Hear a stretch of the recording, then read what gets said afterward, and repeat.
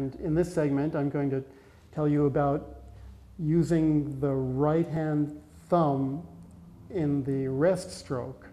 The rest stroke involves plucking the string by sliding on the flesh of the right-hand thumb and then plucking with the nail and then finally resting on the next string down like this.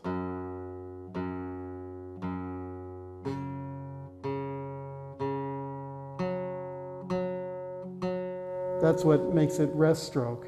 And that's a very powerful technique.